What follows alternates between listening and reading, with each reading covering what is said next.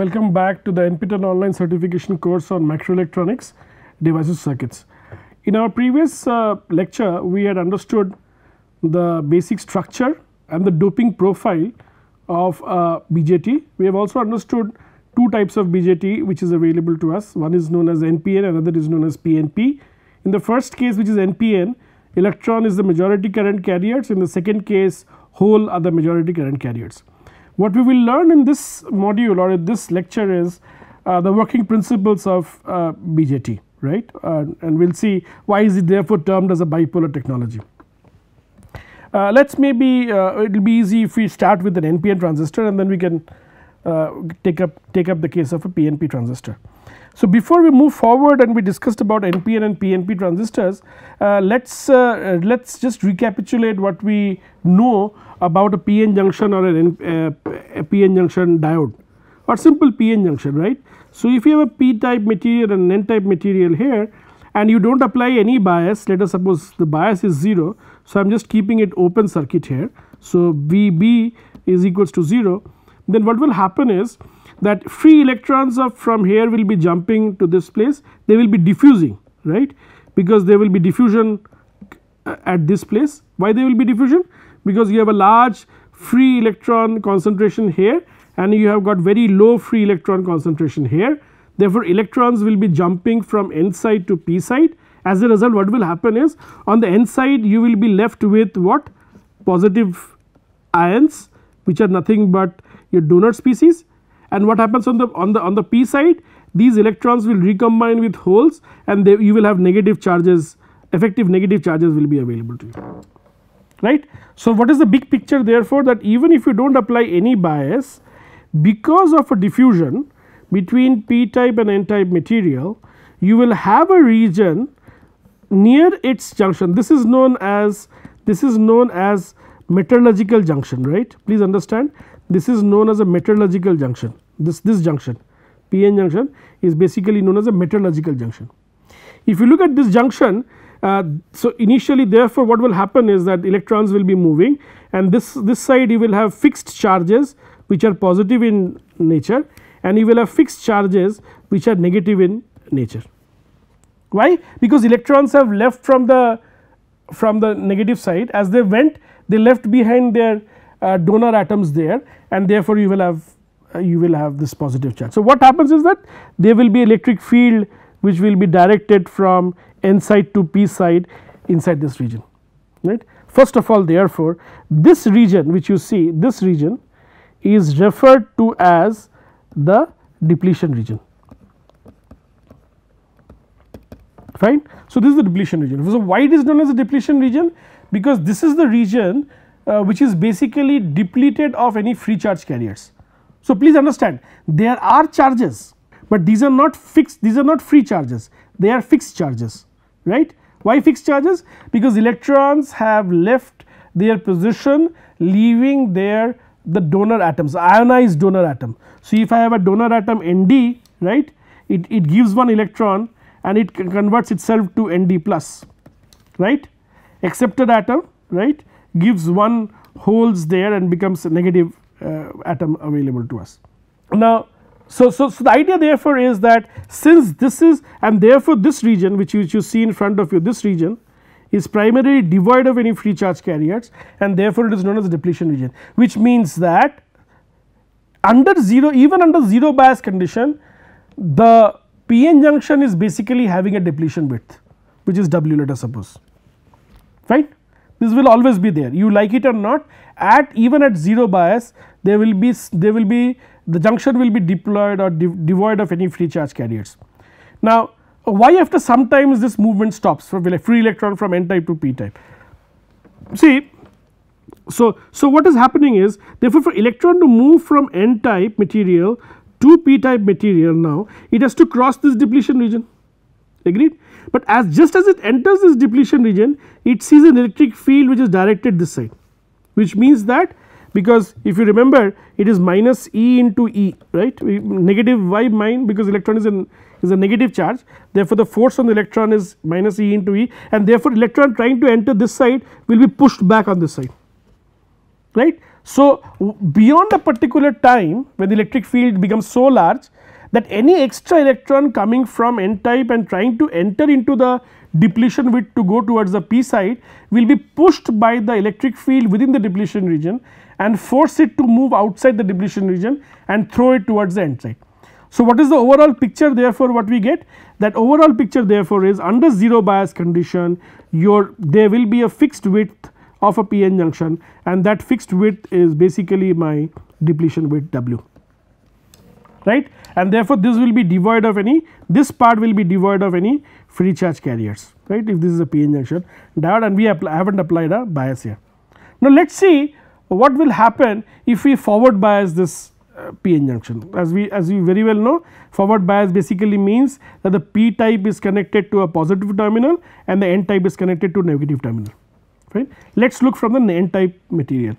Now, what will happen is that, or from the p type material, either way you can have a look from the p type material. So, if you have a positive polarity battery connected to the p type material here, the holes which are majority current carriers here will see an electric field in this direction, because this is positive and this is negative.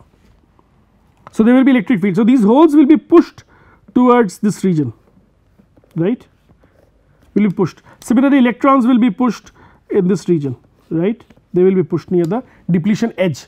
As it enters, so please understand, within the depletion region the electric field is in this direction. So, I will make the highlighter pen slightly change the color, so that you are able to appreciate what I am trying to say.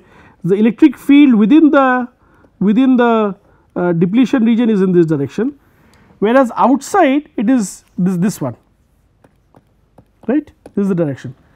Therefore, once a hole enters a depletion region, let us suppose this is the hole, it enters the depletion region by virtue of this electric field, it will be again thrown, it will be at least these electric fields which are marked in blue will try to throw the hole towards the p side, and any electron entering from n side will be thrown towards n side. But now, please understand, you have an external bias which is say VBE, let us suppose base emitter or whatever, VBE or VXE whatever, which will help the holes and electrons to cross this barrier, right.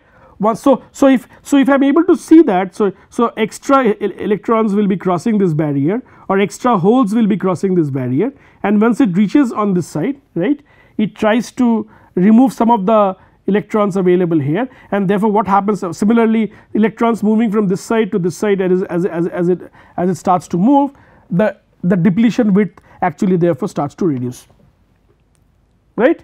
So, as you make the p-n junction more and more forward bias, your depletion width starts to become lower and lower.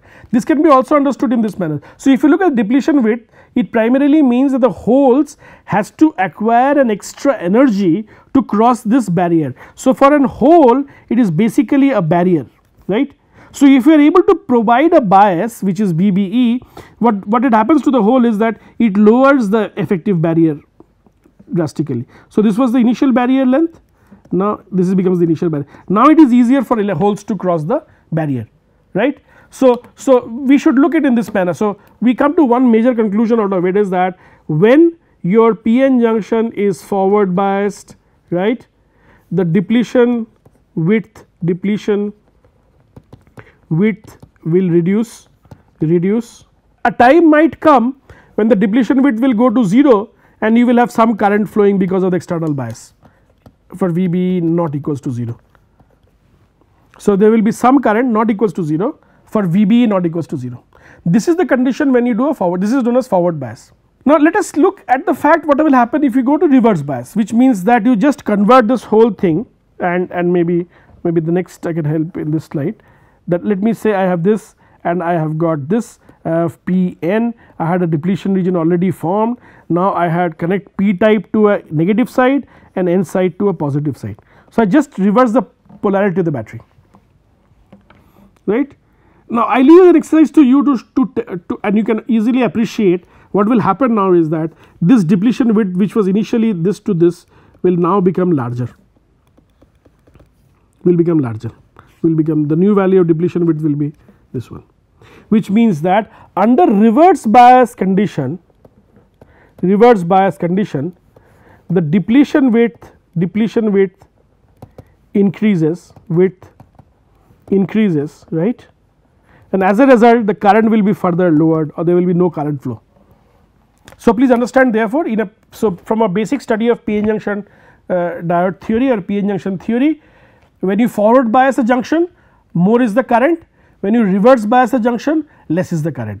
Why? Because the forward bias will give you a lower depletion width, a reverse bias will give you a higher depletion width.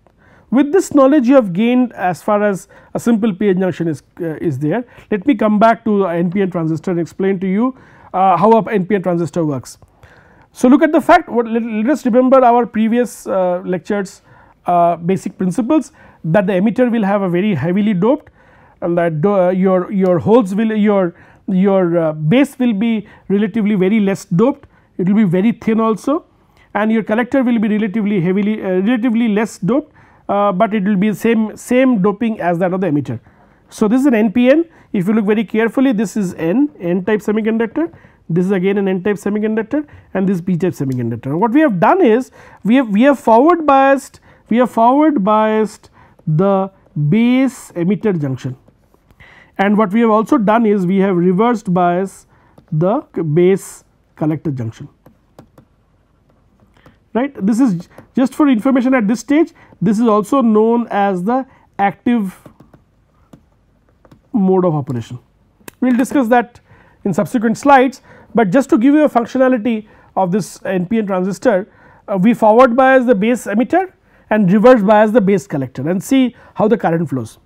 If you look very carefully, therefore, when you forward bias the base emitter junction, right, you reduce the depletion width on the base emitter junction region, as we discussed just now, just a few minutes back, right, and you reduce it. When you reduce it, you force large number of electrons from the emitter side, right, and they will be injected onto the base side.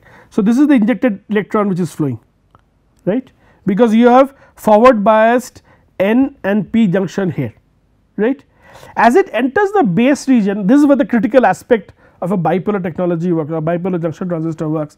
As it enters the depletion region here, right, please understand the base region is typically having very small number of holes, because it is slowly doped and it is very thin.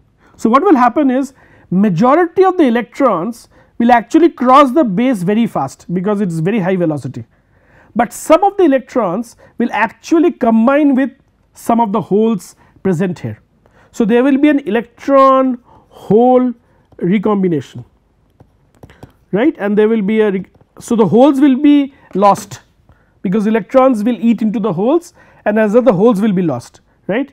In order to make the same number of holes as it was previously, you see there will be a current which is known as IB, which will be flowing into the base. So, please understand these blue colored current sources which we are showing to you is basically the conventional current, these are not electronic current, right. So, therefore, if you look at the base here, which is this one, if you look at the base here, then in the base the direction of the current is basically into the base, and the reason why is it into the base is that the holes are now. So, let us suppose 10 electrons recombined with 10 holes. So, 10 holes were lost. In order to therefore make again the 10 holes available to me, 10 holes from the base side which is being fed by VBE. What VBE? This VBE will enter into the base side, and therefore, the blue colored arrow is going inside the base, right, and this is the base current, very small current. Because why base current is very small? Because the number of holes are very small, right. So, the probability of recombination is also very small, and therefore, I would not expect large base current to be available to me. Now, what has happened therefore is those electrons which did not recombine, they went and towards the base collector junction. But please understand, base collector was reversed bias, right. So, what does when the electron comes here, what does it sees? It sees a negative potential here, sorry, it sees a positive potential here, I am sorry, because of this VCB, and therefore, they will rush through the depletion region, right, and go towards the collector side. if there would not have been any positive charge here or positive potential here, electron could not have crossed the base collector barrier, because base collector barrier, please understand, is large as compared to base emitter, because it is reverse bias, right. So, if there would not have been any positive potential near the collector end, I would not expect it to see the electrons to cross the barrier, because you are not providing that much amount of energy to electrons to cross the barrier, and as a result what will happen, electron would not flow. But since you have provided a VCB, a very large potential as compared to VBE, and that too reverse biasing the base collector, the electrons will see a very large potential on the collector side, and as a result what will happen, it will force itself through the depletion region and reach the collector side, right. And as a result there will be collector current. As you can see, it is again pointing inwards. Why pointing inwards? You very well understand why is it pointing inwards, because electrons are moving outwards, therefore whole current is moving inwards. So, I have IB inwards, IC inwards, and IE also moving outwards, right, IE outwards, because electron current is moving inwards, right. So, this is what basic structure of base current looks, or the basic idea looks like. Now, if you look at another issue here, which is quite an interesting issue, is that when you apply a VBE base emitter, you are basically forward biasing this base emitter junction, right, base emitter junction, you are forward biasing it. Now when you are forward biasing it, you are also reducing the width of the emitter base junction layer, as we have already discussed this point. So, just as it is easier for electron to move towards the base side, it is also easy for the holes to move from base to towards end side. So, you see, you will also have one current contribution because of injected hole from the base side, right. So, you have injected electrons, this is primarily diffusion, and then you have drift, and these are injected holes from base towards the collector side. However, as IB1 will be very small, because as I discussed with you, small base current is there, and therefore IB1 will be relatively very small, which is there with you, right. So, I have 3 currents therefore, IE which is here, right, IB and IC, and therefore by Kirchhoff's current law, IE will be equals to IB plus IC, right, and obviously VCB should be much larger than VBE, fine. And this is the basic fundamental working, that which means that if 100 electrons started from emitter, then maybe 90 electrons reached towards the collector, 10 were recombined on the base, and therefore by changing the biasing of the base emitter junction, I can change the total amount of current flowing through the collector side, right. I can also therefore change the collector current by changing the base current, because I equals to IB plus IC. So, if I want to make IC larger, I reduce my IB, because IE is fixed, right. So, changing one current by or getting the final current high or low by changing one of the parameters of the other current is the prime example of a BJT, right. So, this is the basic example of a BJT which I just wanted to give you an idea. The same concept, the same thing, exactly the same thing can be applied to holes also. Only in this case the biasing of the battery will change, and this is therefore forward biasing it because it is P and N type, and this is VBC, again reverse biasing it.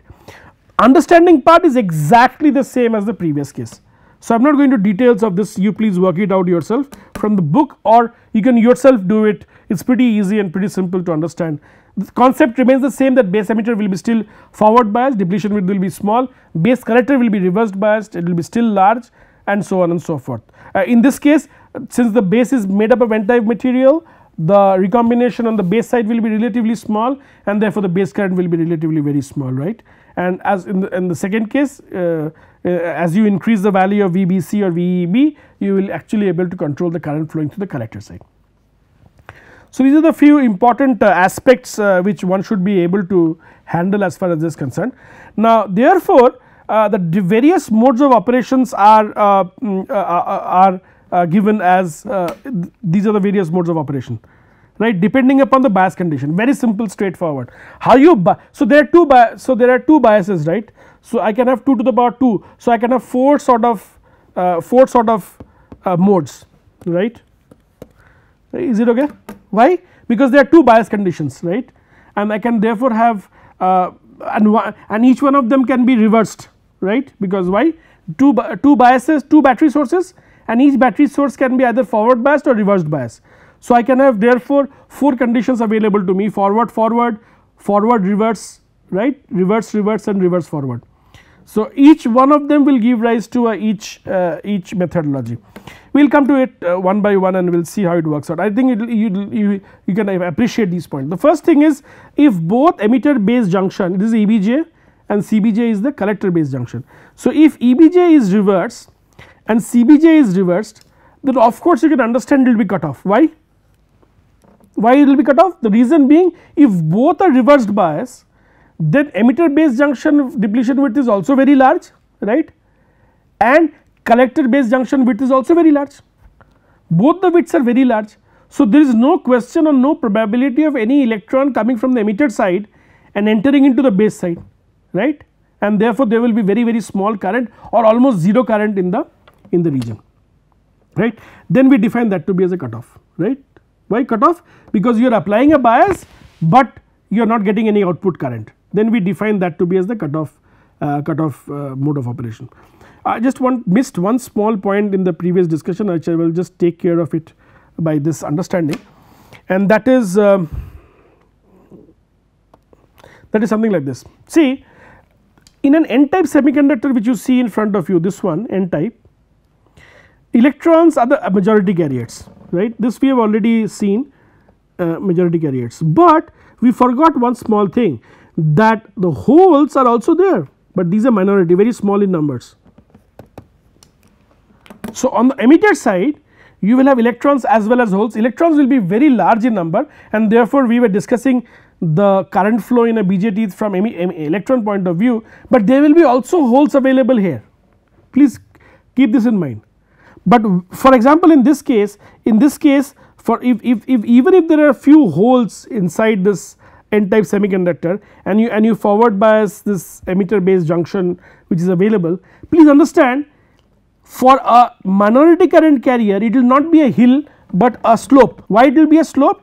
Because this is emitter base junction. So if it is an N, it's basically a PN junction, no, it is an N and P. So this is therefore the electric field will be, so if these are electrons, electron will move this side and the electric field will be directed in this direction. So any hole which entered somehow or other in the depletion region can be dragged. So for hole it is not a big hump, for hole it is basically a small slope. Similarly, electron on this side will be also a small slope as you move.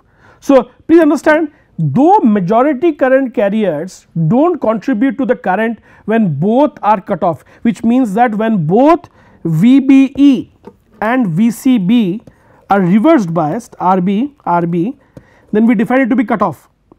But please understand, this is by virtue of the fact why we cut off, because majority current carriers are very low or almost 0.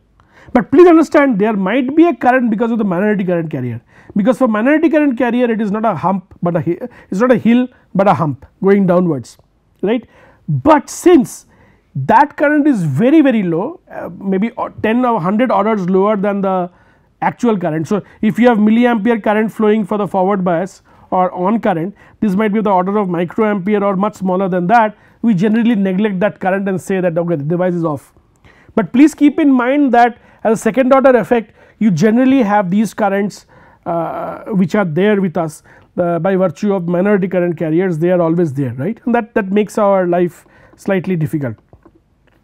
So we have understood cutoff. So cutoff is what? When both my emitter base as well as collector base junctions are reverse biased, and you therefore understand why they are reverse biased. The second is basically my active mode of operation, and this is the most actively used mode of operation, generally used in amplifiers to a larger extent, where your emitter base junction is forward biased but your base collector junction is reverse biased. Please understand the idea behind it. When you have emitter base junction forward biased, you are allowing larger number of emitter atoms, which is electrons, emitter free charge carriers, to enter into the base region and collector region, right. So your currents are very large. So and when you reverse bias the base collector region, you actually allow large amount of, you allow acceptance of large number of electrons from the emitter side, right. So, therefore, in the active region emitter base is always forward biased and collector base is always reverse biased, right. Let us look at reverse active. Reverse active is when you just reverse these two. That means your emitter base junction is now forward biased and your collector base junction is now your emitter base junction is now reverse biased, which means that you do not allow large number of emitter currents to flow, but then you make your forward biased collector base junction, right. The last one is saturation, and that in which case both emitter as well as collector are forward biased. In this case you have a large amount of current which flows through because both your collector base junction and emitter base junctions are forward biased. As a result you allow a large amount of current to flow. So, there are 4 modes of operation. In general we will as we move off we will see that I can use transistor as a switch, right, wherein I can move from cutoff to active to saturation. I can also use transistor as an amplifier when I move from active to reverse active and so on and so forth. So, just by varying the biases, right, applied biases, I can let it work sometime as a switch from on to off state and vice versa, and I can let it also work as an amplifier. So, we will see as we move along what these operations are and how this operation looks like, right. We will not go into details of this one, but I will give you a brief idea about where we are at this stage. Now, as I was discussing with you that there will be always minority current carriers which will be there apart from the majority current carriers in a particular region. Now, if you look at this plot which you see in front of you, this plot, this is basically a profile of the minority carrier concentration in the base and the emitter of an NPN transistor.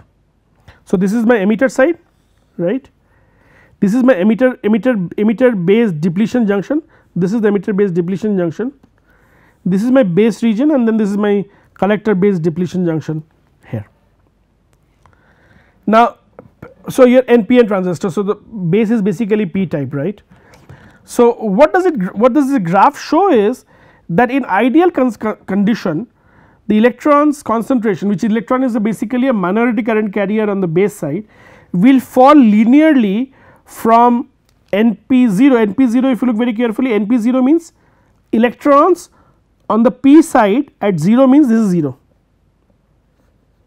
this is 0. So, from there it will be maximum because it is nearest to the emitter side, and then it will fall to 0 near the base at the emitter side. Why? Because at the collector side all the electrons are pulled by virtue of the reverse bias of the base collector junction. So, at the emitter side you have large number of minority current carriers because electrons are being fed from the emitter side. So, your NP0 is typically very high, but as you move towards the collector side, since collector is drawing all the electrons away from it, I would expect to see per unit volume electron available there to be relatively very low, right. So, that is the reason we see a linear, almost a straight line drop of electron concentration from a very high value to almost 0 value near the near this thing, but we will not go into details of it, but with recombination, because actually this is with the assumption there is no recombination. If there is a recombination, it is almost a parabolic sort of a nonlinear profile which you see in front of you, not at this stage, not very important from the point of view of understanding the physics of the device, but please understand 2 things, that the doping concentration of my minority current carrier in the base region is a function of my width, effective base width, and so on and so forth. So, this is what the effective base width looks like. Maybe in the next turn when we come back we will discuss about the various concentration, electron diffusion current, and so on and so forth. What we have done till in today's lecture is given you an idea about how the minority current carrier behave in a p type base region, right. We also have come to the point how we have how a p-n junction works, and therefore, how it can be translated into an NPN and a PNP transistor and its functionalities, right. So, we have understood all these things. When we meet tomorrow or next time when we meet, I will be discussing some mathematics about the current flow in a transistor which is carried off both drift and diffusion, and then see how we can optimize the functioning of an NPN and a PNP BJT. So, this is what we have learned today, and we will hope that you have understood a part of this work as far as this course is concerned. Thank you very much.